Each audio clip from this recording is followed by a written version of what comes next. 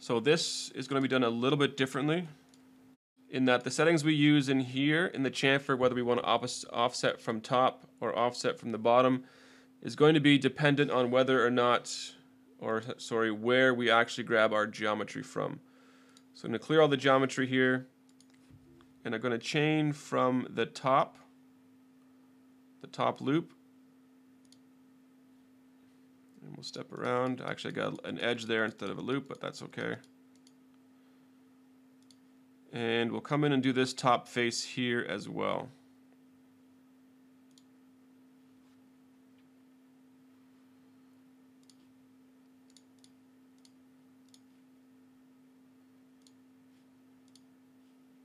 Okay, so we grabbed the top edge of the chamfer. Since we already have a chamfer, we do not want to specify a chamfer width. And since we grabbed the top edge, we need to do a top offset. So this will make a gap from the top edge that we selected to the actual top cutting edge of our part. I'm going to say 1/8 of an inch. Everything else will remain the same, and I will rebuild. So there you can notice a few weird things happening over in here. The first chamfer around the main boss or the main pocket is fine. But when we get into this boss in the middle here, there's quite a bit of repositioning happening.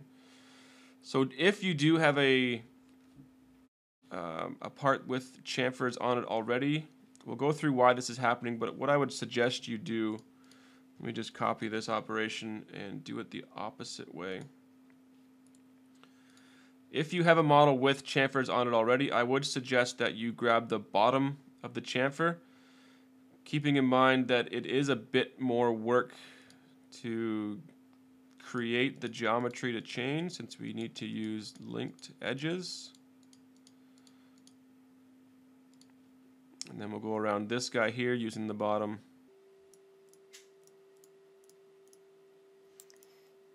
Okay, so both chains are done now using the bottom edge of the geometry. So we'll come back over and go to bottom. I guess we can do the same thing. 50 thou should be okay, and we'll go okay and regenerate that. So we'll have a look at the difference here. Notice this time there's 2 complete chains doing the same chamfer, but this chamfer around the boss is not getting broken up like this one is. So the reasoning behind this is the sharp corner. So if we chain the geometry at the top, we could do some math and draw up some geometry to show it, but basically what happens is the arc of the tool path does violate the bottom corner of the chamfer.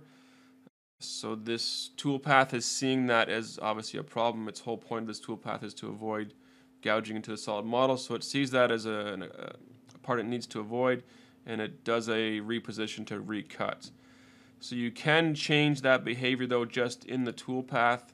If you come in here and turn your roll cutter parameters to none, that will fix it. So now we're getting the full chain with no repositions, but notice we've lost the smooth transition around the corner that we have here. Again, I don't know for sure if there's ways to address this that are better than that are forthcoming, but for now, if you do have a model with chamfers on it and you can't take the chamfers off using a model prep function, then I would suggest grabbing the bottom of the chamfer and using that as the geometry to chamfer with. Otherwise, if you use the top, just remember to turn off the roll cutter around corner setting here. There is one more situation I wanted to cover here, and I'm going to copy this model avoidance chamfer here and just add to it. Add some extra geometry. Okay, so I've added some chains here into this this operation that's going to have to avoid the solid model, make sure that it doesn't gouge. So I've still got the original geometry here. I've got this section in here now as well. I've also got this edge, and a chain that runs around here. So all of these chains have possible collisions at the beginning and end of the path. So with that, I'm going to launch into a solid verify and have a look at the results. So the only thing we should see is actual chamfers being applied to the part, and that's not the case. This first chain looks good. The second one, we're getting some problems over here. And these two side chamfers are violating the solid over here and over here. So that's not ideal. So we've got a problem with that tool path we need to clean up. So we've done our chaining the way we were supposed to. We've told it that we want 50 thou of side clearance, but we're still having an issue. And what I found for this is the best use here is avoidance, an avoidance model. The thing here is to not think of this as a solid model to add. Just think of it as adding in faces of a part that you want to make sure the tool does not void. So again, I'm going to go into this avoidance model here, click Select Surfaces. The on-screen prompt, we could select the entire solid. However, if we did that, then the chamfers themselves would be voiding what we're telling it to avoid, so that's going to be problematic. So just want to select surfaces that this toolpath is hitting that it shouldn't be. So we were getting a gouge over in here, so I can click on that face. This should clear up this issue over here as well. And then we are getting collisions, or sorry, I shouldn't say collisions, I should say gouges. We're getting gouges in this area here, so if I select this face here, that should fix up that problem. So that should fix everything. I'm using that same 50 thou value for a distance to avoid the selection by. We'll hit OK, we'll rebuild, and relaunch into a solid verify. And we should now be good as far as having good chamfers but not having any voids into the solid.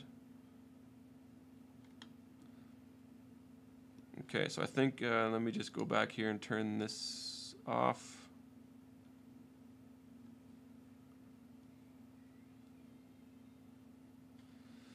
So we're better. I think the issue in here now is the offset.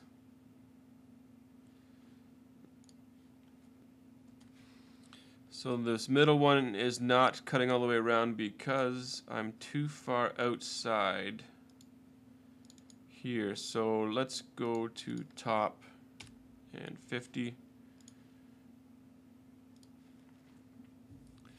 And see if that keeps us far enough away from these selected avoidance faces, but allows us to still apply a chamfer in here.